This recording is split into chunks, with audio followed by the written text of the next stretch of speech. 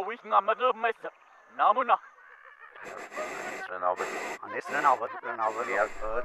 reception on this thing's terrible. Well, if you couldn't tell by the neighborhood we live in, 10K Omega HD is kind of out of our price range. Yes, I know that song. You need to take your hormones. Don't worry, Puddles. Everything's gonna be fine, I promise. We're now live to the president. Oh, it's starting!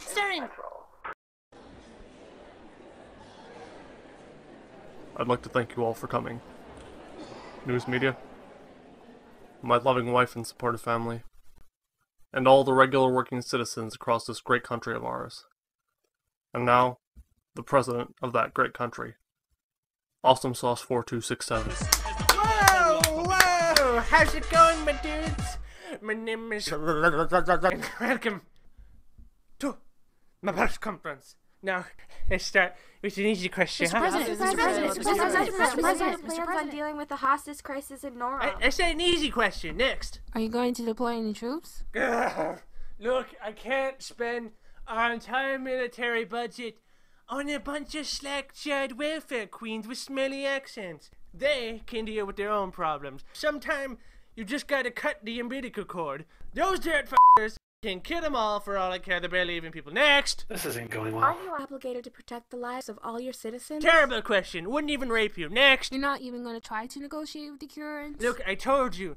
I don't negotiate with retards. Oh my god. Sorry here, boys. She's a feminist. If you look her in the eyes long enough, it's legally sexual assault. How can you constantly state that you love your country when you clearly hate most of its citizens? What are you, some kind of common decency weirdo?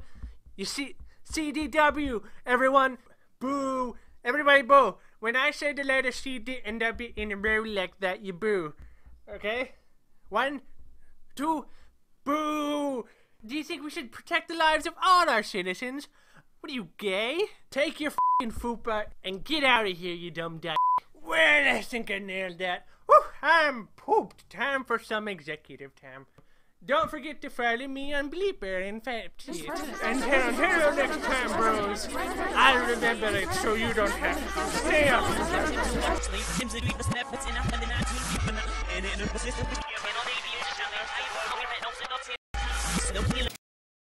Well, that was fucking weird.